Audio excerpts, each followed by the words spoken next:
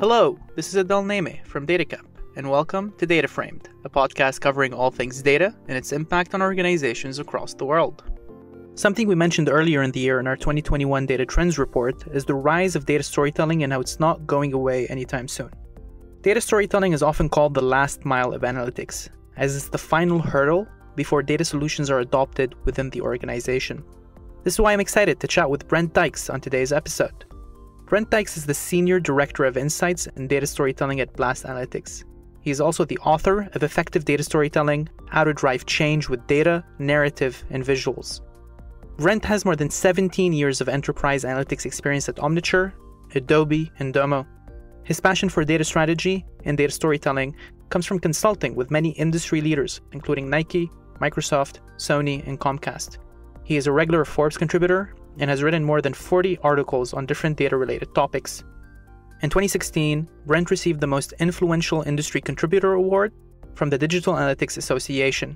He is a popular speaker at conferences such as Strata, Web Summit, AdTech, Adobe Summit, and more. Brent holds an MBA from Brigham Young University and a BBA in marketing from Simon Fraser University. Throughout the episode, Brent and I talk about his background, what made him write the book on effective data storytelling, how data storytelling is often misinterpreted and misused, the psychology of storytelling and how humans are shaped to resonate with it, the role of empathy when creating data stories, the blueprint of a successful data story, what data scientists can do to become data storytellers, the future of augmented analytics and data storytelling, and more. If you enjoyed today's conversation with Brent, make sure to also register for our upcoming webinar with him, where he'll be visually introducing us to many of the concepts discussed in today's episode. The link is in the show notes.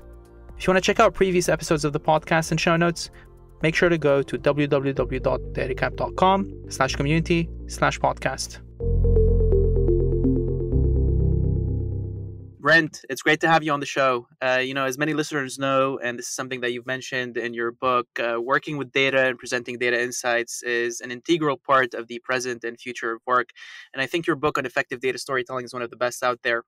Before we deep dive into effective data storytelling, can you give us a brief background about yourself and what led you to write the book on it? Yeah, absolutely. Yeah. So my background is in marketing analytics, specifically digital analytics. I joined an analytics startup called Omniture. And then we were about 4 years into that. We were acquired by Adobe.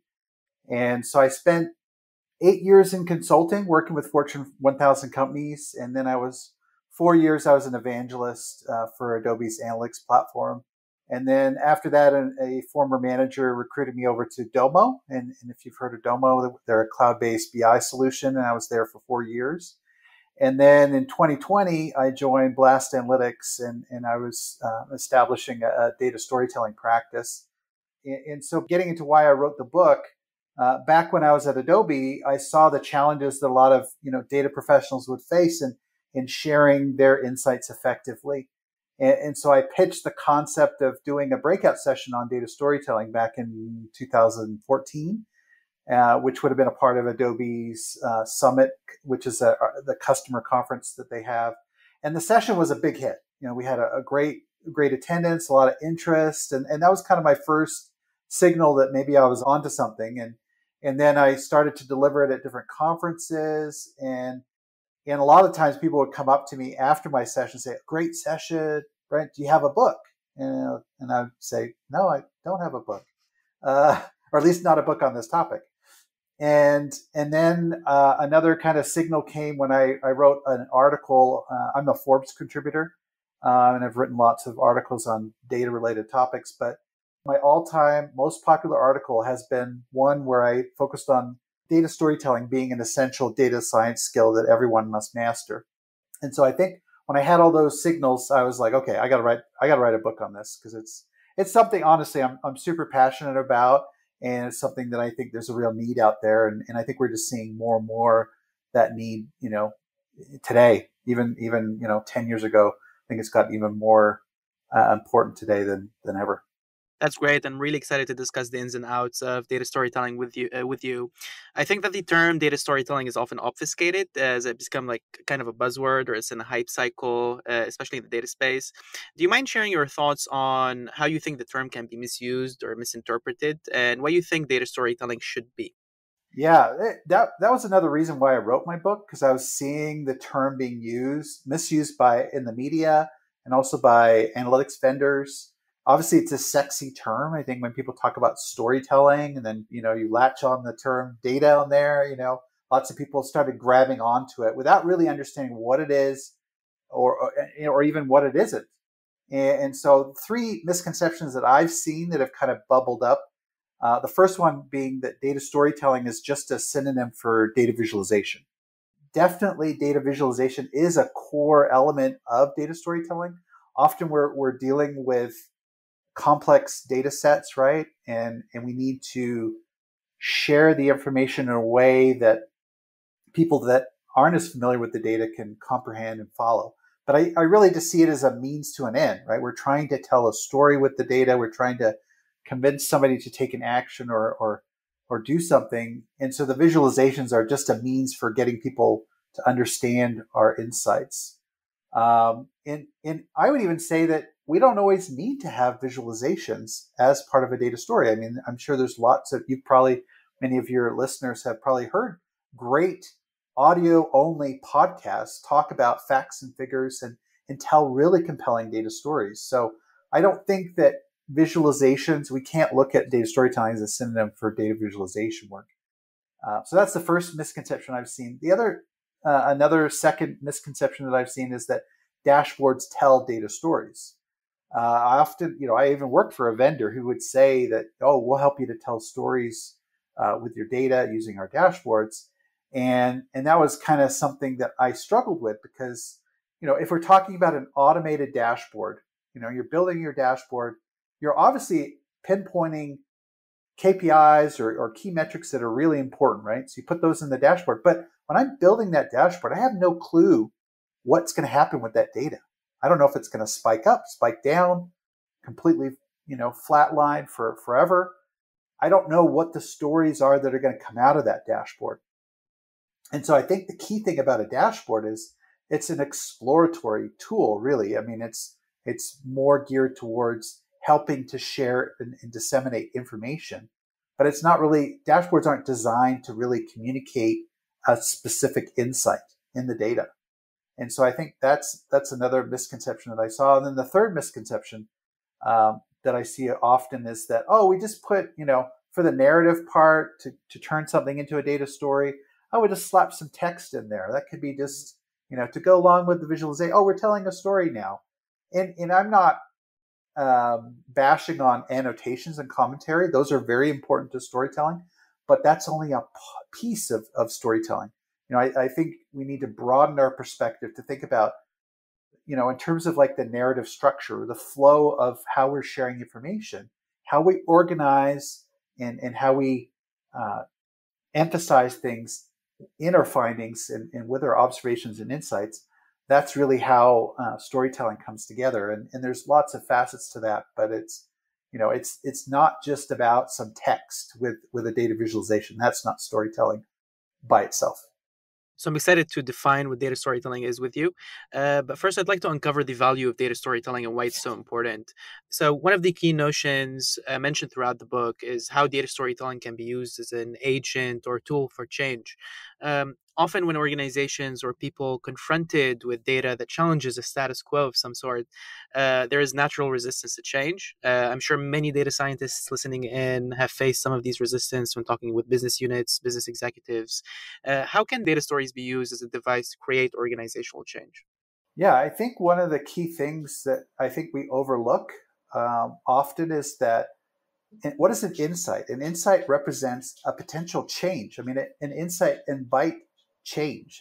We're basically saying, stop doing this and do more of this, or let's invest less money here and invest more over here. We're basically, when we get an insight, and one of the things when I was writing my book, a reviewer mentioned, like, you talk a lot about insights, so you're going to define what an insight is. And that kind of caught me. And I was like, oh, I wonder what an insight actually is. And so I started looking at definitions, and there's a lot of useless dictionary definitions of insight. And so I was finding lots of those, and they weren't that helpful. And then I came across one from a psychologist by the name of Gary Klein. And he defined it in his book as it's an unexpected shift in our understanding. And for me, that was really, that really embodied what an insight is for me, because, it catches our attention because it kind of shakes our understanding of the world as it is.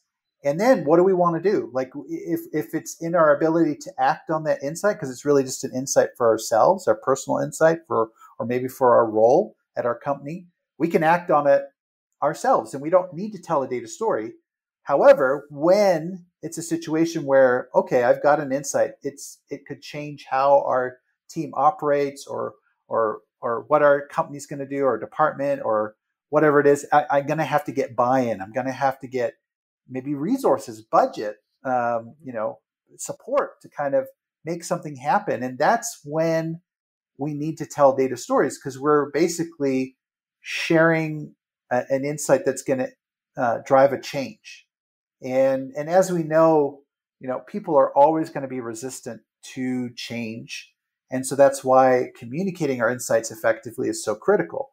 And the key thing here, we've done a lot of work to find an insight, all of the capturing of the data, processing of the data, organizing, analyzing it. We build a model, and then we come away with this insight. All of that work will be for naught if we're unable to communicate it clearly to other people and have them consider it and act on it. And so it's kind of like, often we talk about it being the last mile of analytics, that, we do all this work. And then I've seen this happen all the time, where an insight is not communicated clearly and all of that work that preceded it is undone. And so I think a lot of data scientists and analytics professionals are getting, they're realizing that I can't squander all of my hard work by simply not communicating my ideas clearly and in an effective manner. So that's why data storytelling is going to help with organizational change, because if we can communicate our ideas and our insights clearly, it's going to help the organization to embrace that change and move forward. Couldn't agree more. And in the second and third chapter of your book, you really deep dive into not only just the value of storytelling, but kind of the science and the psychology behind storytelling and how it resonates with humans. Do you mind sharing some of your thinking around how data storytelling resonates with people when influencing decision making and creating organizational change?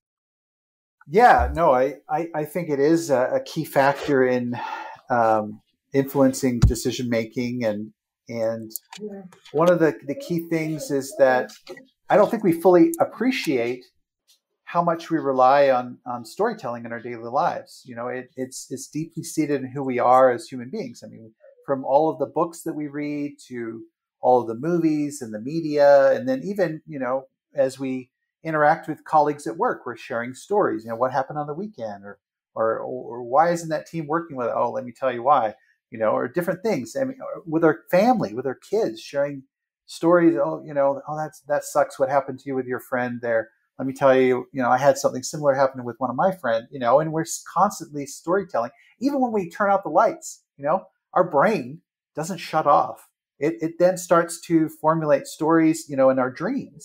And so it's a big part of who we are as human beings. And even going back, there was a study done in the early 70s where researchers studied one of the last nomadic tribes in Botswana, and they discovered that 80% of the campfire discussions centered around storytelling. And that's really how they taught the next generation, when you're, when you're looking at that plant, when it's yellow, don't eat it. Wait until it turns purple. Then it's going to be edible and not poisonous, and they'll tell the story of that. And that's really how we form a community, how we connect with other people. And there's two reasons why stories beat statistics, and they are because two things. One, because they're more memorable, and two, because they're more persuasive. And there's a couple of examples of this that I borrow from Chip and Dan Heath's book Made to Stick. I don't know if you're familiar with it. Excellent book on communication.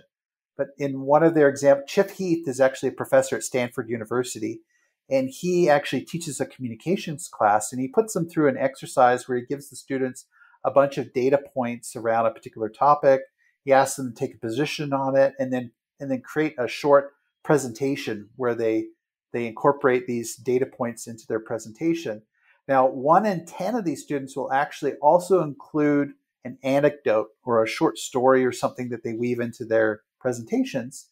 And so the students present to each other, they kind of rate each other on how they did, give feedback, and then they think that the exercise is over. But about 10 minutes later, Chip Heath comes back to them and says, okay, how many of you remember any of the statistics? And only about 5% of them could remember any of the statistics. But in terms of those stories that were shared, 63% of them could remember those stories. And so that's just an example of how stories can be more memorable than statistics. Now, on the persuasion side, there's another story that they share in the book that I also share in my book, which comes from Carnegie Mellon University, where they did a study with a bunch of students. They had them take a technology survey. The students complete that survey. And then that's where the experiment begins, because they give them 5 $1 bills. And they say, hey, here's this charity, a real charity, Save the Children. And they had a brochure for this, and they shared the brochure with them. And now there's 2 versions of the brochure.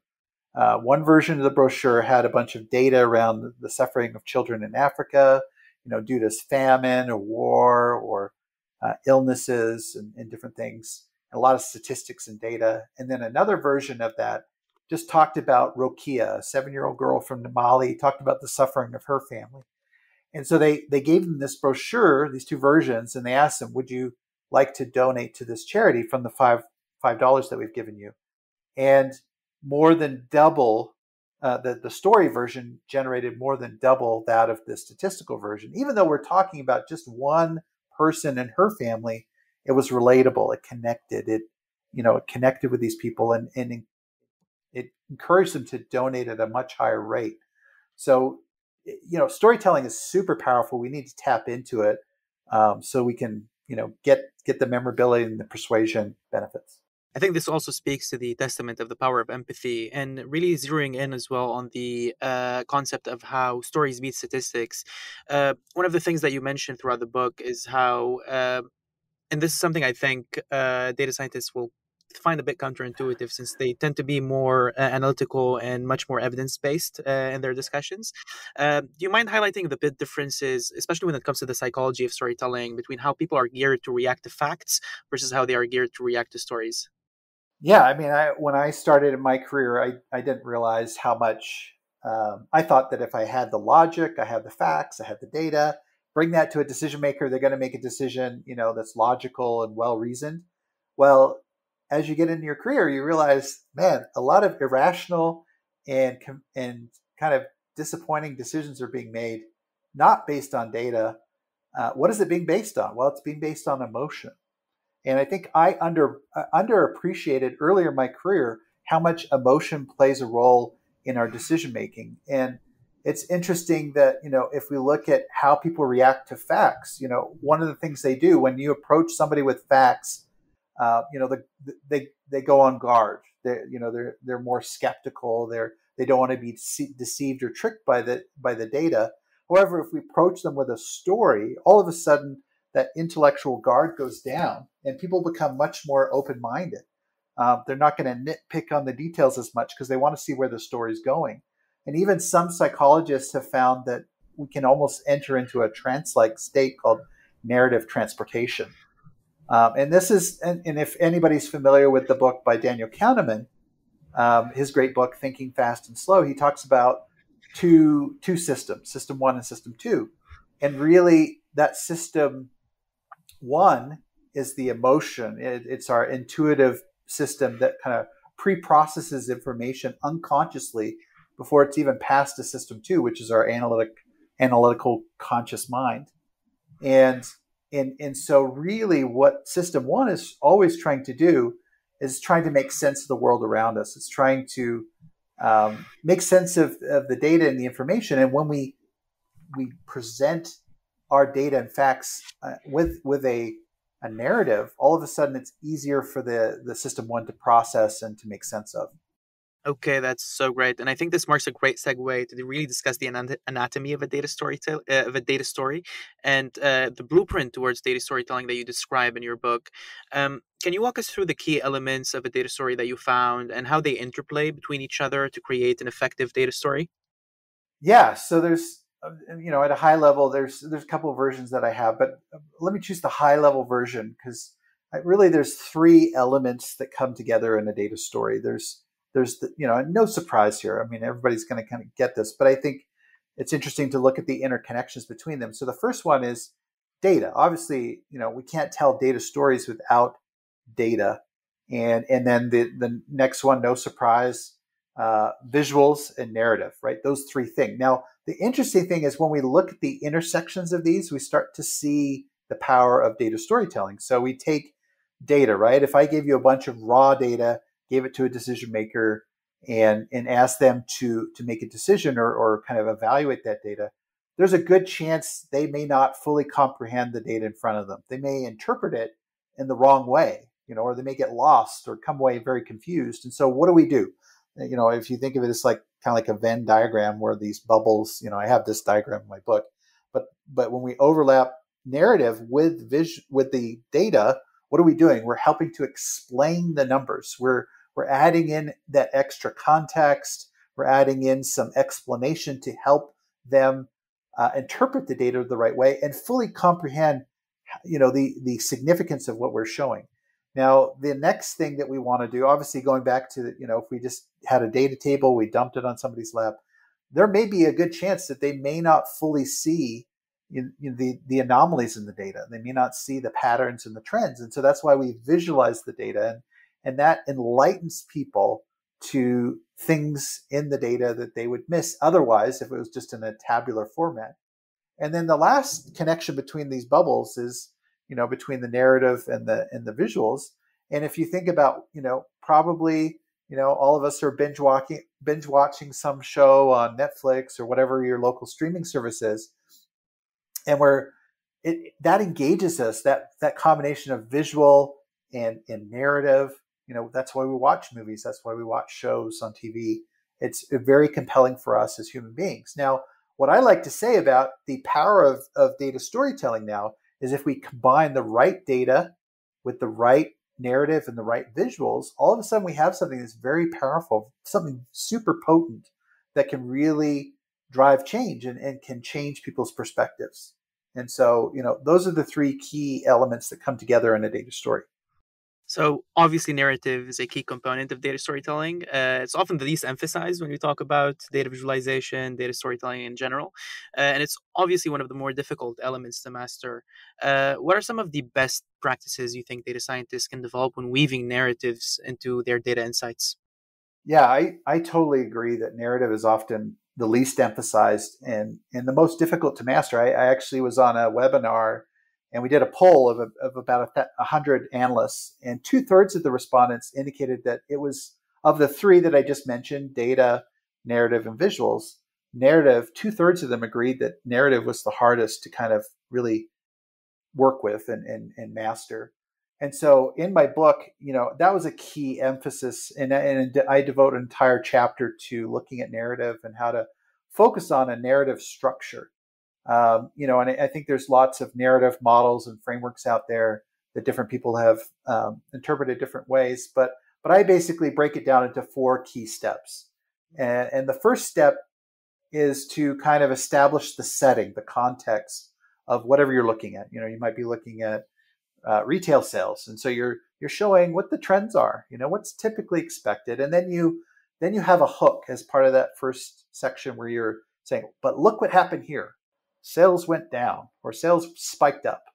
And so then it's kind of like an observation that you're making in the data that will intrigue the audience and get them interested in, oh, well, what happened, or what caused that, or do we know what led to that, or and so now you're hooking your audience, getting them interested in your analysis. Now, then you start to pull apart the issue or the observation to better understand it. Well, what could be causing this spike in this metric or this decrease in this metric?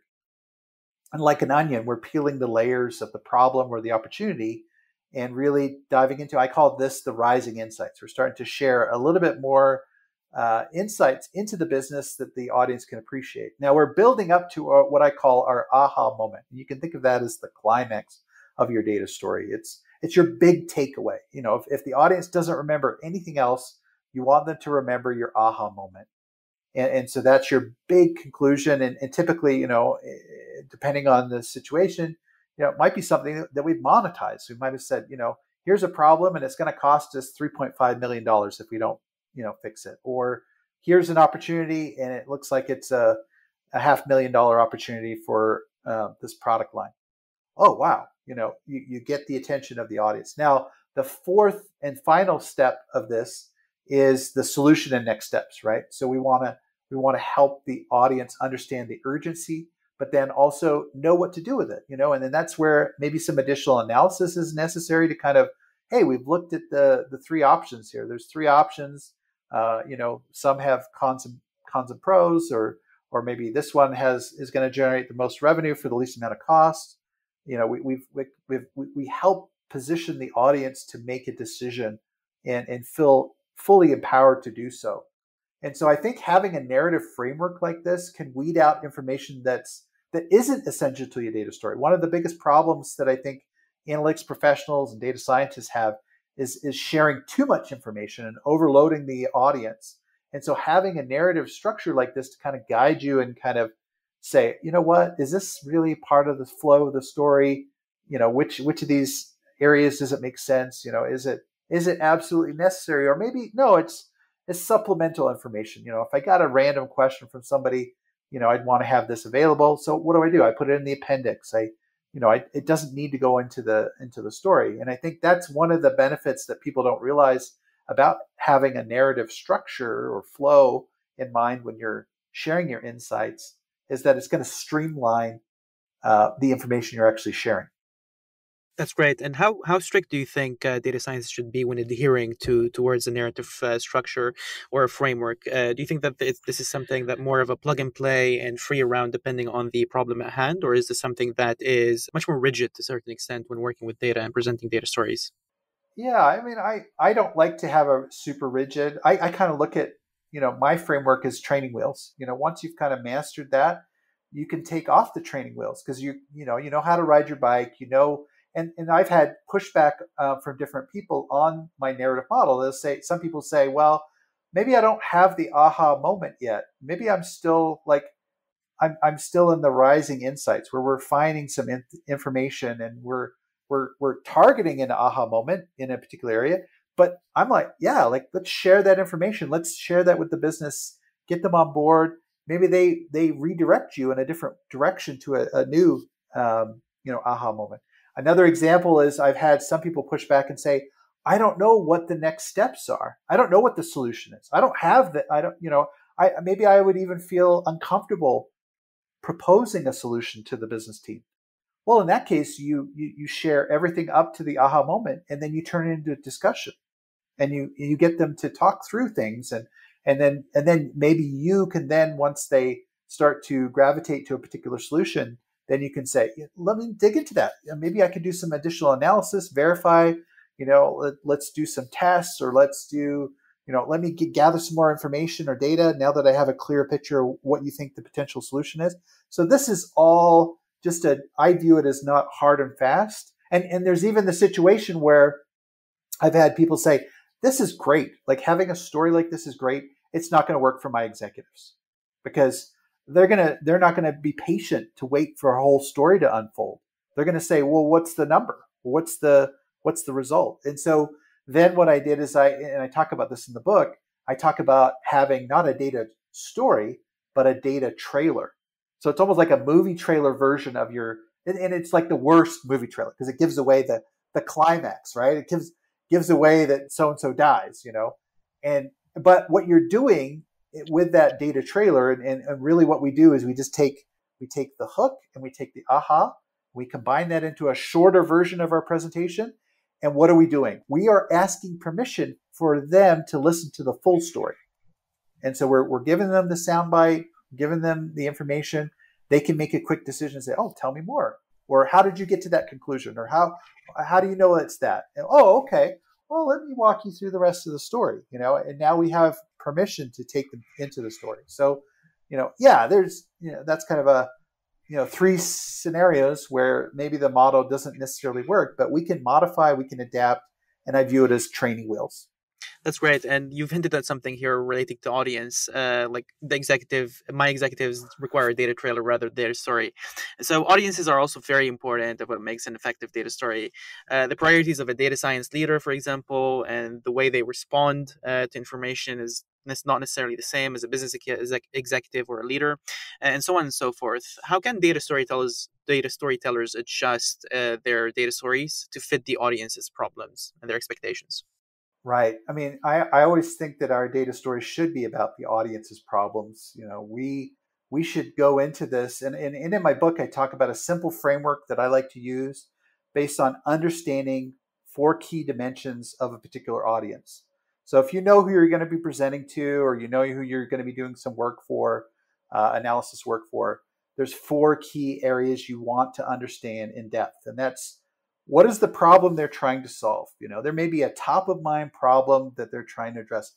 We are losing customers. We're not retaining our customers, or we're struggling to generate leads, for our sales team, whatever that problem. And maybe there's more than one problem, but really digging into understanding, what is keeping them awake at night, the key stakeholders.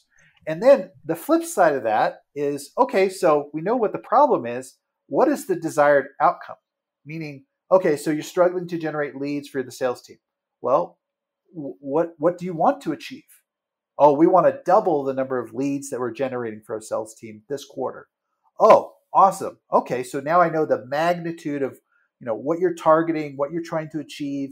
That is super important. The third dimension is okay, what activities or actions or initiatives do you have in place already to move you from this problem state to the desired future state? So in other words, if it's lead generation that's the issue, then they might say, well, we're completely revamping, we're really investing more in digital. Traditionally, we've done a lot of traditional marketing, print, radio, media, whatever, and now we're switching to digital. Oh, okay. So in terms of the actions and activities that are really important to them, in terms of their spending budget, they're really, they're looking at these things on a frequent basis. They're top of mind. They've got resources assigned. These are the areas that we want to investigate, with our analysis. We want to probe and see, okay, let's see how their digital campaigns are working.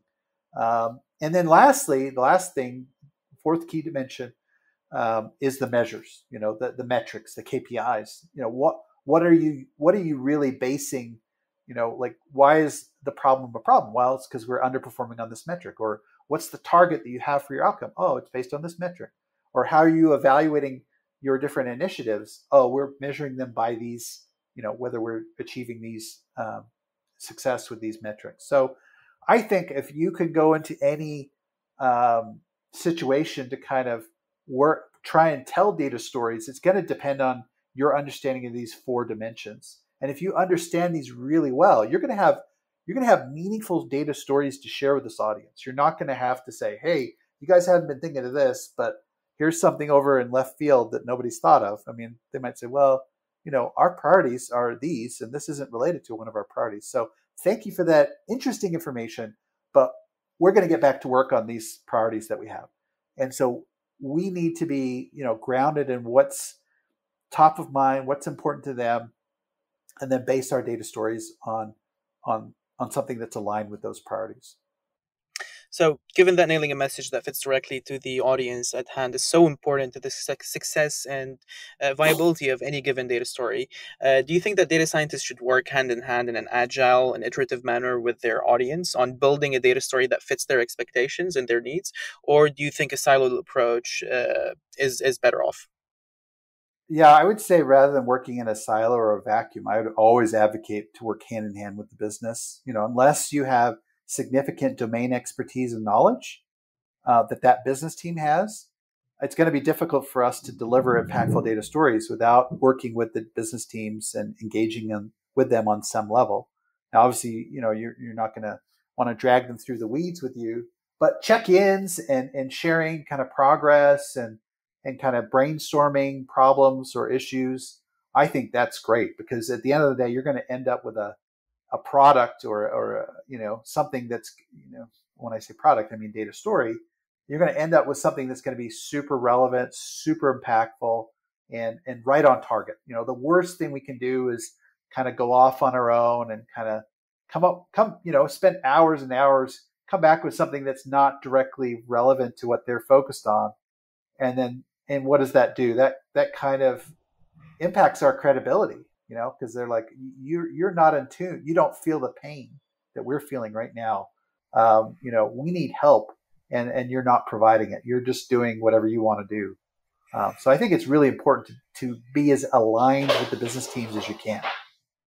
I think going on top of that as well, it hurts the credibility of data science as a practice within any organization as well when it doesn't solve the business problems or communicates the solution of data science. So one thing that's important as well that we discussed slightly earlier in our discussion is that you mentioned clearly in your book is how data storytelling is this ubiquitous skill that will define the future of work. So with that in mind, this is a skill that everyone needs to adopt, not just data scientists. How important do you view the role then of organizational data literacy when creating and consuming effective data stories?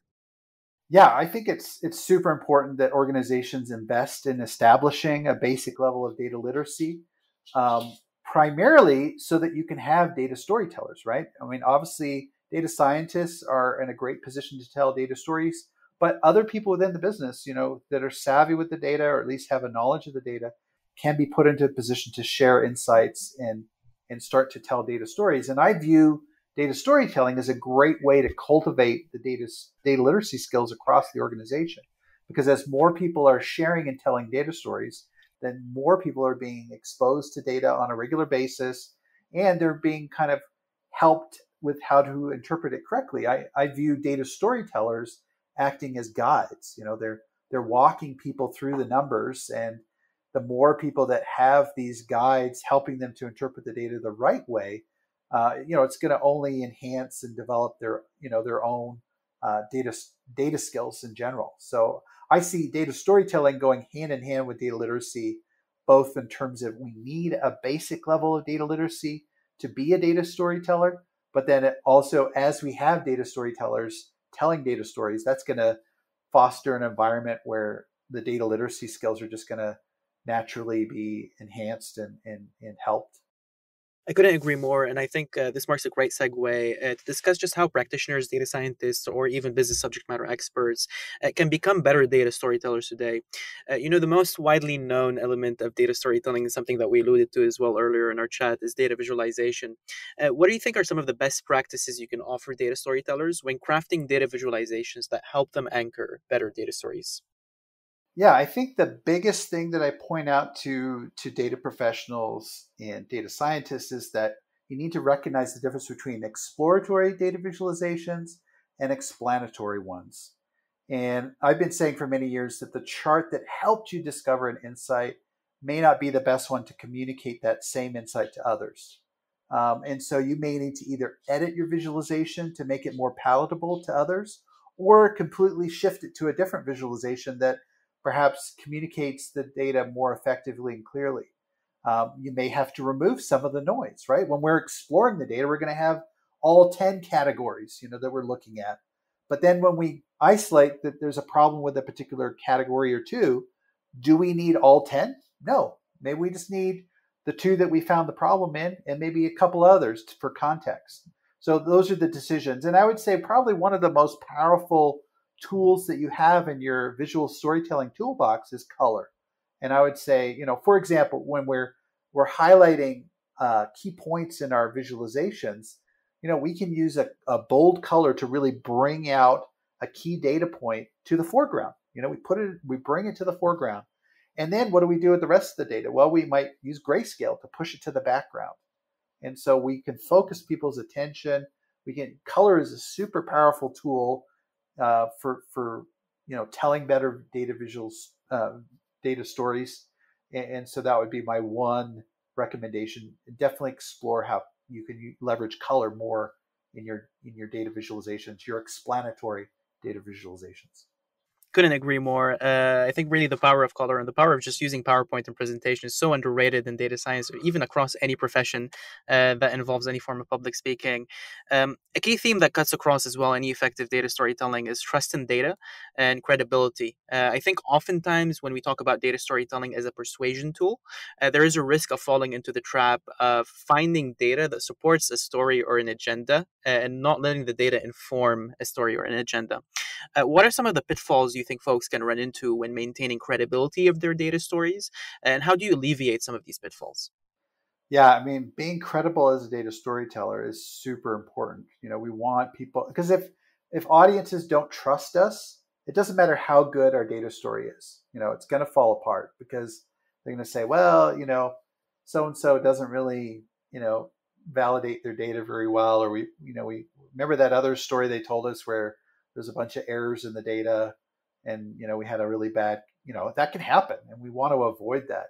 Now, on the flip side of that, one of the things that I see is that sometimes on the analytics and data science side is we're worried that we want to be perceived as credible. We don't want to we're I would say we're almost too careful in the sense that we want to share with them. Okay, let me show you all the steps I took to reach this conclusion or find this insight. And so we're walking, and I compare this analogy to if we baked a cake, and we're like, okay, let me tell you how I sifted the flour 2 times before and I only used organic butter, and and all these like little steps that we go through. Nobody cares. At the end of the day, the audience typically is more focused on, hey, can I have a slice of that cake, and does it taste good? And hopefully it doesn't make me sick. But they don't care about all of these steps that you took to bake the cake. And I think the same thing goes into some of our analytics projects and data science projects, is that we over index on explaining all of the details and trying to make sure that people are confident in our numbers. And really, potentially what that can do is we can lose our audience, because they view a lot of this information as, kind of Charlie Brown's teacher, wah, wah, wah, and it's just noise to them. Whereas, we want to make sure that we are always, being, using integrity with how we approach our numbers, and obviously being diligent on our checking things and making sure that, we're double checking things. But I don't think that necessarily means that we have to bombard them with extraneous information that's not going to help them to understand the insight. Okay, that's great. And obviously, data literacy, statistical thinking, data visualization skills are really important when creating data stories. What do you think are the most important skills outside of those that data scientists or even data practitioners of all kind that need to learn to become effective data storytellers? Yeah, I mean, all of what you've mentioned are really important, and then you also mentioned the importance of empathy. Having empathy for our audiences. I think that's really important. I would also add critical thinking skills and curiosity. Obviously, to have good insights, sometimes to find a good insight, you have to be very, passionately curious, as I've talked about. I mean, I think that was Albert Einstein mentioned that, being passionately curious. He said, probably being super humble, but he said, I don't feel like I'm paraphrasing what he said, but he says, I don't think I'm more intelligent than anybody else, but what I am passionately curious, and I think that's a key skill for a data storyteller. And again, going back to the critical thinking skills, last fall, I taught a course on data storytelling, data visualization, and I noticed there was a student that was really struggling in my class, and she was becoming increasingly frustrated with some of the real world assignments that I was giving them, because they were a little less defined.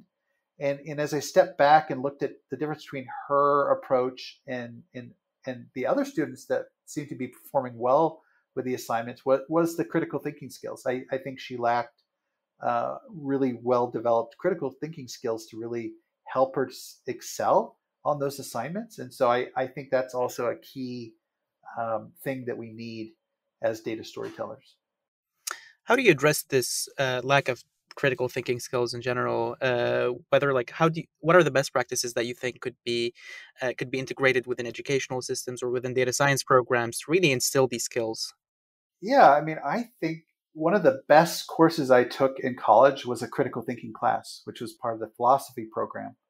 And I'll come clean on something. The first time I took it, I actually got one of my worst grades in my entire academic career. I got a C minus. And what happened was I was at the time it was like my second semester, and I was taking it up. I was traveling to this university that was a long commute for me, and I was doing it after work. And so I'd work, full time almost the whole week, and then I would have a couple of night classes. And so this was a night class that I had, and I was so exhausted after working all day and then going to this class until like 8 or 9 o'clock. I didn't hang around to do the office hours. I didn't ask questions of like, hey, I didn't totally understand this concept. And I just kind of like, I'm done. I'm just going back. And so I got a C minus. And that was really frustrating for me. So I took the class again. Later, I wasn't working full time. I took the class, thoroughly enjoyed it, invested the time to really understand the logic and the reasoning. And for me, that was a phenomenal class. It really opened my eyes to how, especially in today's world with, the arguments and kind of how people form arguments and the logic and all that. It was just a fantastic course. And I did get an A in it. So I went from a C minus to an A in that same class. So That's awesome. You redeemed that. I redeemed myself. You redeemed yourself. That's great to hear. So, another important aspect of storytelling is communication and presenting skills, right? What are some of the best practices there that you can offer practitioners to become better communicators in general? What are some of the skills or the ways you can improve that skill set? Yeah, I think this is important. I mean, practice makes perfect, right? The more you do it, the more, and so it may be looking for opportunities to present your findings to people and seizing on those opportunities. And I think one of the, I recently did a LinkedIn post about this, and I said the one differentiator that I've seen that has the biggest impact is just practice. Like practicing in some cases a presentation is not going to require you to practice multiple times. It's not as critical. But if you're presenting externally at a conference, or maybe it's a big executive meeting, where a lot could ride on it, really going through your presentation over and over and over to the point where you feel super comfortable with what to say on each slide. That's going to be huge for you, because then you can focus on other things like eye contact. You can focus on, the movements of, hand gestures, and sometimes you'll see when you're looking at conferences, you'll see people pacing a lot. It almost becomes an annoying pacing because they're like because they're not paying attention to themselves, because they're not realizing that they're nervously pacing. So when you've really got your presentation down, where you don't have to worry about it, you could do it cold. Then you can kind of focus on some of these other things, and you're just going to have a way better experience as a presenter, and your audience is, when they see you confident in what you're talking about, it's going to make a huge difference for them too, because they're going to believe in your numbers, they're going to believe in what you're presenting, and they're going to have a higher you know what's the word, appreciation for who you are as a presenter, and kind of the, how committed you are to presenting the information effectively. That's awesome. So before we wrap up, Brent, what do you think are some of the trends that you see in data storytelling? What do you see the future of data storytelling and how it fits into the data scientist skill set? Yeah, I mean, I see it as an evolving skill that still needs attention. Obviously, we're still working on data literacy, right? So a lot of organizations are still struggling with data literacy. But I see, data storytelling coming shortly after that. As organizations are starting to establish a certain level of data literacy, the next step will be, okay, so everybody has a basic, or most people have a basic understanding of data, and we've democratized the data. Most people have data in their hands now. How do we build a culture around, a culture where people are confident and capable of sharing compelling data stories, And so I see, one trend will be more education in this area. Obviously having a book in this area is great because, I can help contribute to that education process that companies and individuals are going through. The other thing that I see, is how much is technology going to dip into the data storytelling world? We're starting to see that a little bit where you'll see some types of reporting are now automated, with a certain level of descriptive text and things. But I see technologies that augment the abilities of storytellers to tell their stories is going to be really important, rather than full automation of data storytelling where robots and algorithms are going to be telling all the stories. I don't see that necessarily anytime soon. In a couple of areas where algorithms and automated approaches are going to fail is having the full context of what's going on. Sometimes the data or the context is not reflected in the numbers. It lives outside of the numbers. And so, automating that will be challenging. And then the other thing is tailoring to the audience, right? The presentation or the data story I tell to the IT team or the technical team that's going to be implementing a change, it's going to be much different than the story I tell to the CEO or CXO or even the middle manager in between those. So, often we need to tell, even with the same insights and data, we need to customize that to the audience. So that's going to be another kind of challenge for an automated approach, but I'm not going to say never. And I definitely think that, augmentation of what we're doing as data storytellers can be aided by technology, AI, all of that can be, hugely beneficial. That is very exciting, Brent. Thank you so much. Finally, Brent, do you have any final call to actions before we wrap up today's podcast? Well, if you're interested in data storytelling, go check out my book, Effective Data Storytelling, How to Drive Change with Data, Narrative, and Visuals. Should be available at a bookstore near you. That's awesome. Thank you so much, Brent. We'll make sure to include it in the show notes. Thanks, Adele. Thank you for the opportunity. It's been great. That's it for today's episode of DataFramed. Thanks for being with us. I really enjoyed Brent's insights around effective data storytelling and all of the angles by which he can cover it. If you enjoyed this podcast, make sure to leave a review on iTunes.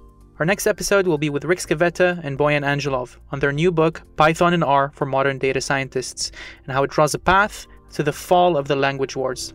I hope it will be useful for you, and we hope to catch you next time on DataFramed.